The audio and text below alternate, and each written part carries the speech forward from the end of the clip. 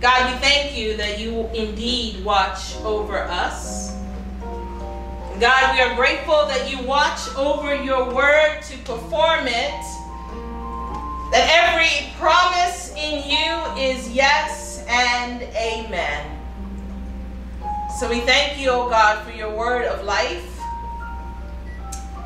Help us to open our hearts, open our ears to hear what the Spirit is saying on today. God, we thank you for the difference this word will make in our lives. Send someone in our pathway, Lord, this week that we can share this word of gladness with. We thank you for setting us free. And God, may the words of my mouth and the meditations of my heart be acceptable in your sight. For God, you are our rock and our redeemer. In Jesus' name. Amen. Amen.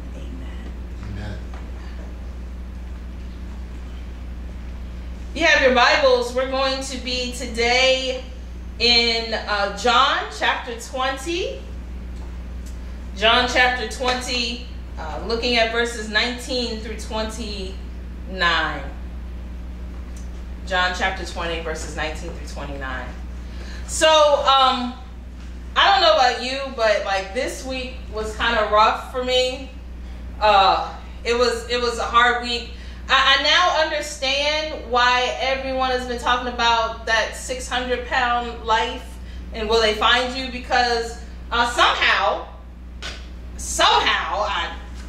I don't know if it's between the ham and all those corn chips and that day of lounging on the couch, but somehow I gained like 7 pounds this week. I didn't even know that you can gain 7 pounds in 7 days. But I'm a witness. It is possible. It was a rough week today, but I thank God for my husband, who is a good cheerleader. He said, well, honey, Saturday is your weigh-in day, and on Saturday, you'll be a champion again. That's right, undefeated. You'll be undefeated on Saturday. The slate is wiped clean on Saturday. And when he said that, it really kind of struck with me, because all this week I've been hearing that phrase. I pop open an email and I see that phrase, blank slate.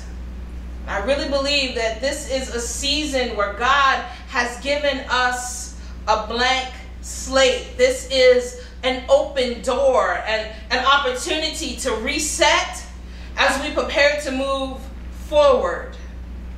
And I want to encourage you today not to let the baggage and the hurts and the hang-ups of yesterday sabotage you from moving forward in this season that God is calling us to. You see, Galatians chapter 5, verse 1, it says, for freedom, Christ has set us free. Therefore, stand firm and do not submit again to the yoke of slavery. For freedom, Christ has set us free. So for the next few weeks, I want to share about being set free and the freedom that we have in this new season in Christ Jesus. Come on, somebody say, set free. Set free. Set free. Let's go to God's word.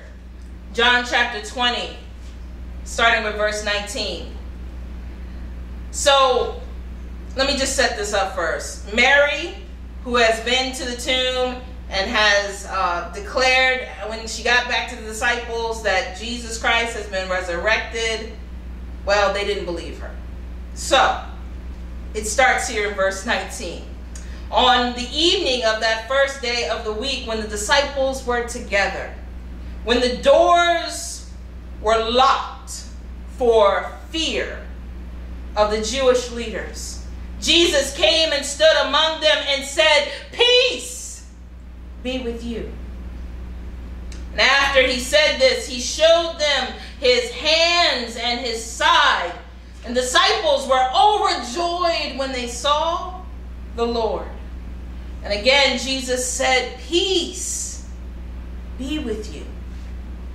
As the Father has sent me, I am sending you. And with that, he breathed on them and said, receive the Holy Spirit. If you forgive anyone's sins, they are forgiven. If you do not forgive them, they are not forgiven. The doors were locked because of fear. You know, the disciples in that time, they were not living in the victory, and they were not living in the power of the resurrection as Easter people. They weren't running out and telling everyone, hey, Jesus is raised from the dead. No, they were behind locked doors. They were hiding, trying to keep out certain people who might try to kill them, just as Jesus was killed. You know, we have been locked behind our homes, locked in our homes. We have locked our doors for a few weeks, trying to keep a virus out, trying to keep out sick people who may unintentionally try to bring about our demise. Unintentionally, we've been trying to huddle together, locked in, to keep something out. Some of us, we've been locked in, and we're not concerned about trying to keep something out. We're just going crazy with the chaos of everybody being in the house all at the same time. Come on now. Ooh. Yeah. We got other struggles as we are locked behind our closed doors. But Jesus, the resurrected Jesus, is not hindered by locked doors. And I am grateful for that on today. That Jesus has a will, and Jesus has a way to get to you right where you are. Even if you have locked yourself behind some walls, even though you may have locked yourself inside your home and locked yourself away from relationships, Jesus has a way to appear right in the midst of you. Right when you least expect it.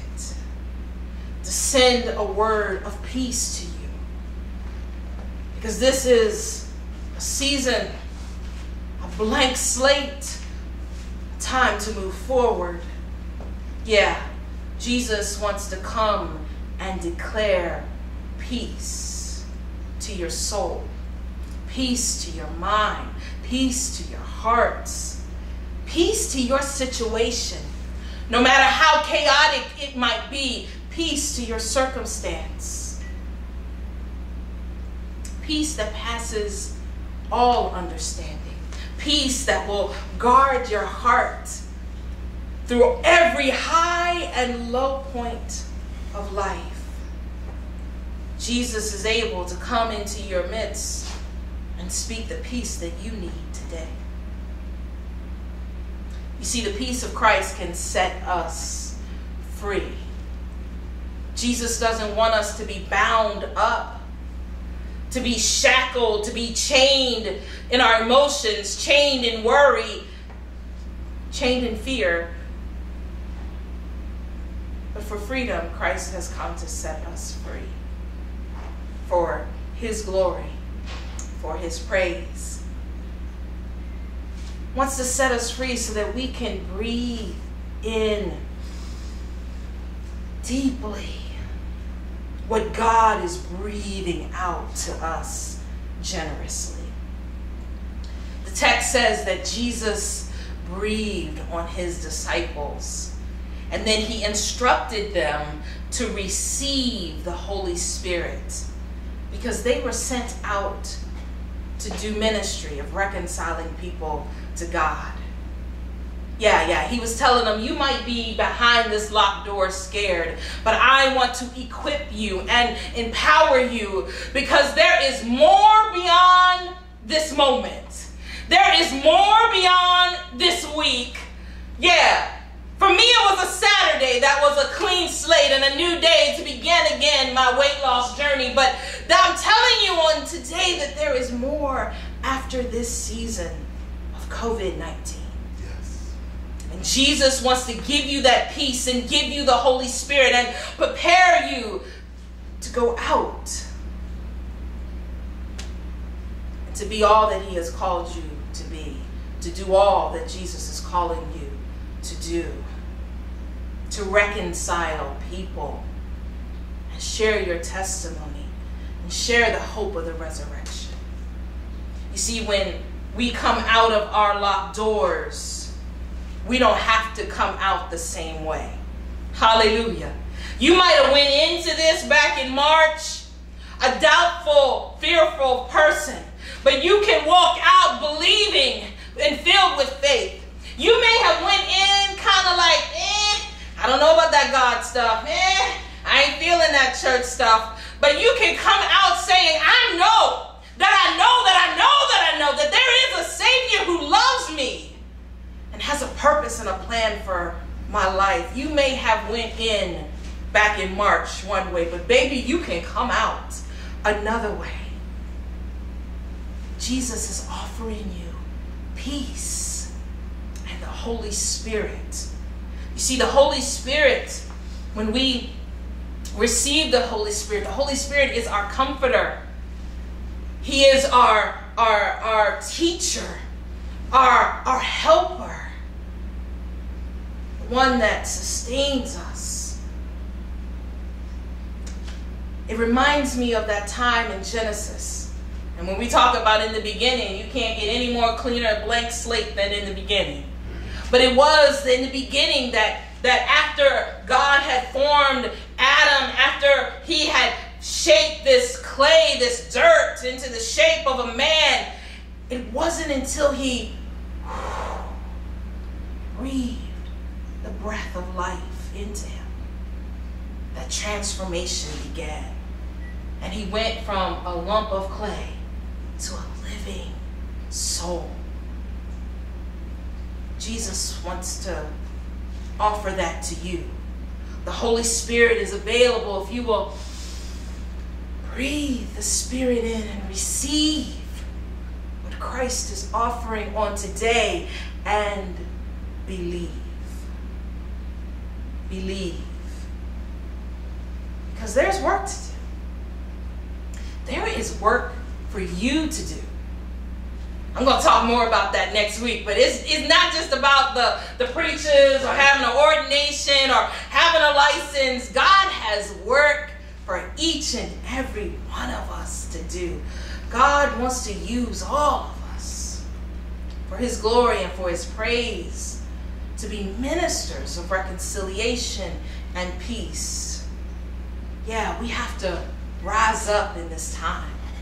Rise up in the freedom that Christ has won for us on Calvary's cross and minister reconciliation, to offer people forgiveness, to let them know that there is a loving Father who doesn't care what you've done, doesn't care who you are.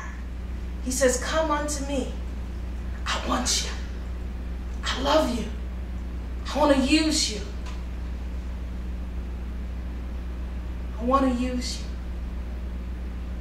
I offer you peace this day. So let us point and lead and usher people in to relationship and fellowship with God. So the story of our text doesn't end there. Let's see how it finished. In walks Thomas. Verse 24.